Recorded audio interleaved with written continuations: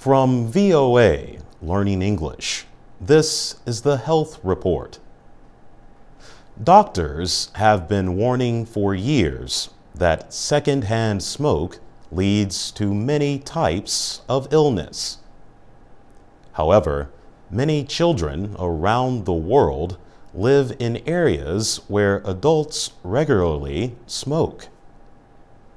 Secondhand smoke is when a person breathes air in which others are smoking. Should people be allowed to smoke in their homes, even if children live there? Or is smoking around children a kind of child abuse? This is the latest issue in the great debate over smoking. The journal Annals of Family Medicine recently published an article calling for doctors to start treating children's contact with secondhand smoke as abuse. In that case, contact with secondhand smoke would be considered much like physical abuse or neglect. Dr. Adam Goldstein of the University of North Carolina School of Medicine wrote the article.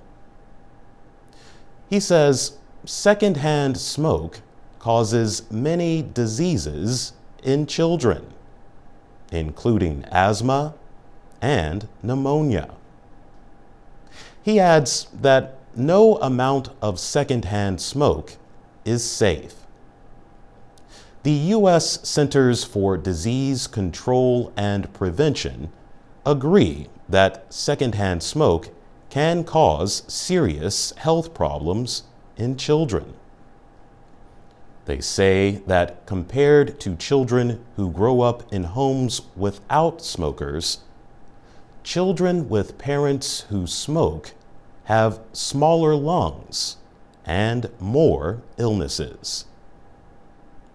However, several organizations for smokers' rights in the U.S. say people have the right to smoke in their own homes.